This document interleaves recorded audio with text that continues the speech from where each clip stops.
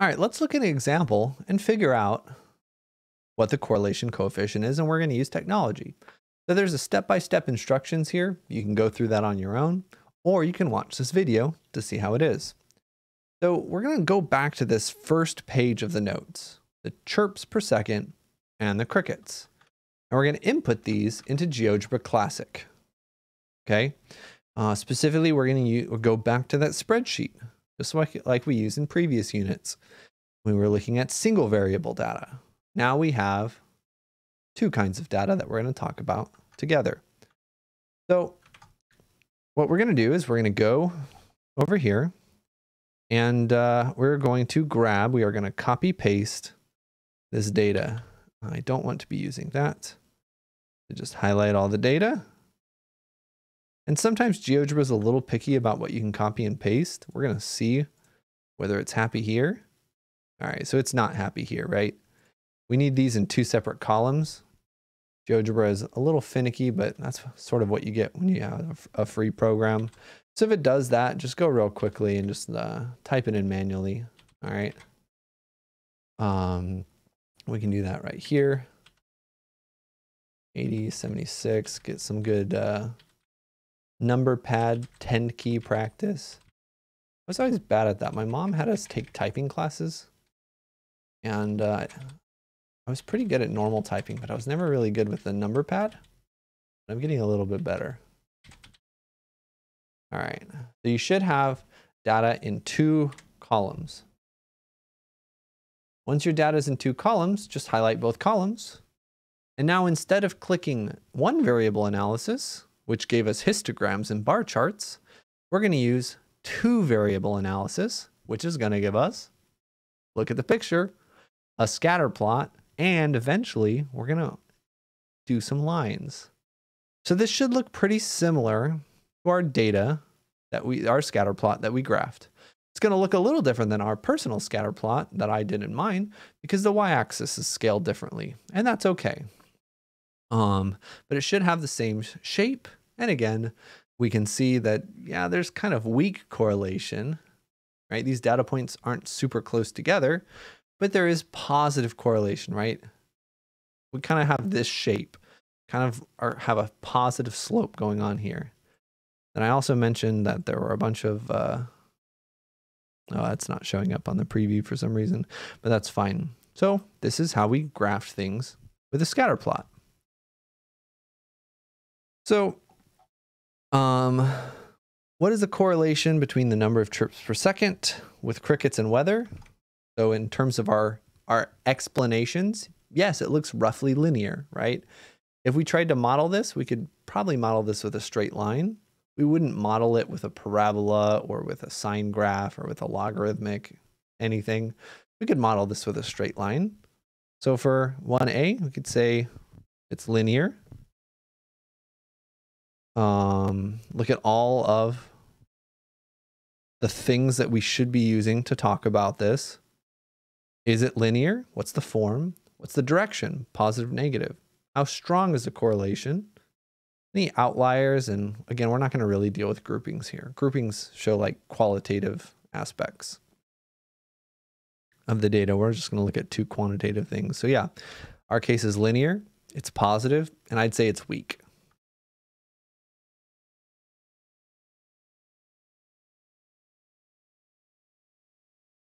All right.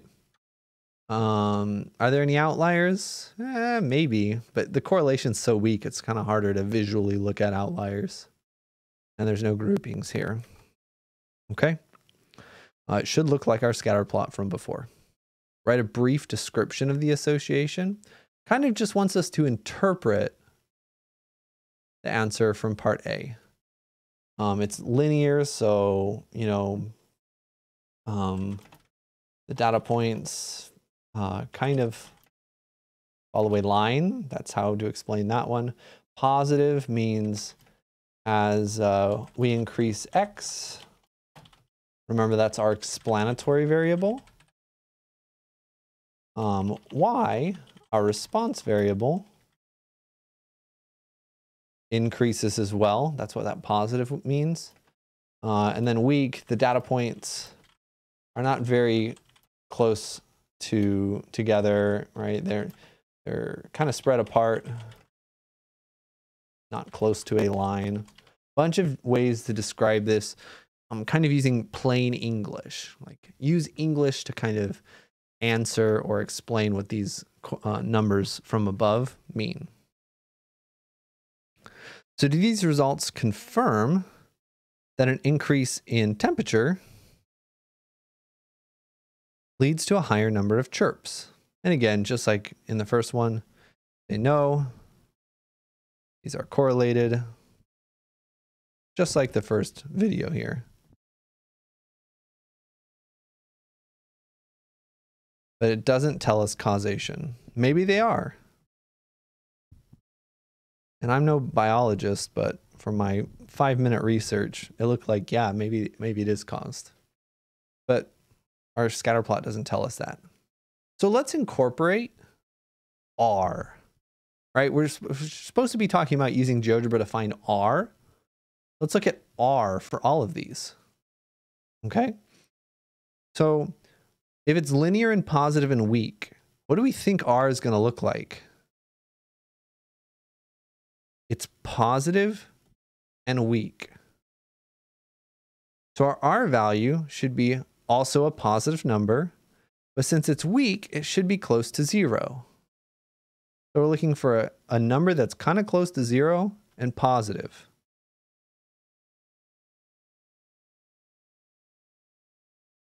Close-ish 0 and positive. Let's find our correlation coefficient. And again, that's going to be very similar to what we did earlier in this class. Hit this button up here, show statistics. And it tells us a whole bunch of things. What's the average temperature? What's the average cricket chirps per 6 seconds? There's sample standard deviations. And R is our correlation coefficient. So our R is actually pretty close to 1. So I initially said that this data looked pretty weakly correlated, but the numbers say that this is actually pretty strong correlation. These data points are actually pretty close together. Okay, so our R value is equal to 0.8135 approximately. 8135. So we use that and say, okay, it's not actually weak correlation. It's strong correlation. And that's the nice thing about R, right? Visually, you might look at something and say, yeah, these look pretty spread apart. But then the math, the numbers will give you a less fuzzy answer, a less gray answer, okay? One of the real advantages to looking at this correlation coefficient, okay? So we're going to say that they're moderately close together. And update our answer here. Doesn't change our answer to part C. That's how we find R, the linear correlation coefficient, and that's how we can use it. And a great example of the benefit of using it. And this leads us to a new thing as well. We had standard deviation sigma, variation with sigma squared. Well, we have the linear correlation coefficient and also the coefficient of determination. Sometimes written as a little r squared, sometimes written as a big R squared.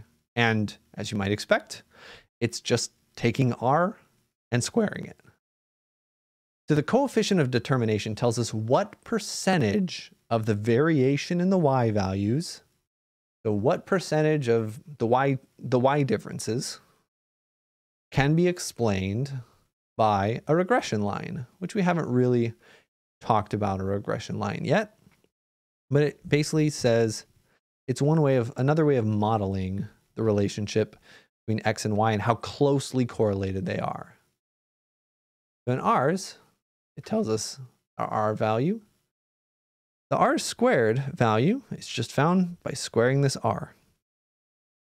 Okay. So in our case, R squared is going to be 0.8135 squared, which is going to be approximately equal to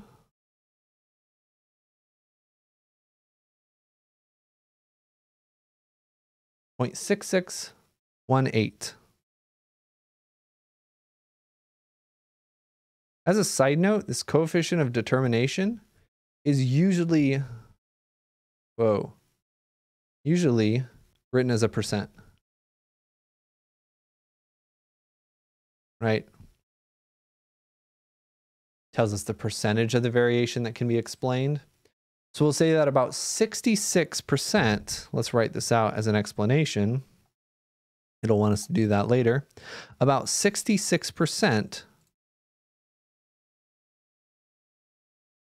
of the variation in Y. What is Y here? Y was the chirps per second. About 66% of the cricket, or the variation in English is hard for me today. About 66% of the variation in the cricket chirping can be explained by the temperature, X. Okay, so it's not explaining all of it, right? The stronger the correlation, the bigger R squared is going to be. But it's explaining about 2/3 of it here. It's another way of thinking about correlation. And that's an interpretation of the coefficient of determination. We'll use that a little bit more in the future videos. Specifically, the next one right after this is going to be an example, another example, to reuse these terms. And again, we haven't talked about the regression line just yet, but a little spoiler for the future. We can make a little regression line with a scatter plot on GeoGebra, and it will give us a line that goes right there. There's a regression model button, and it's going to give us an equation of a line that predicts things, and there's a bunch of things that we can say about this line.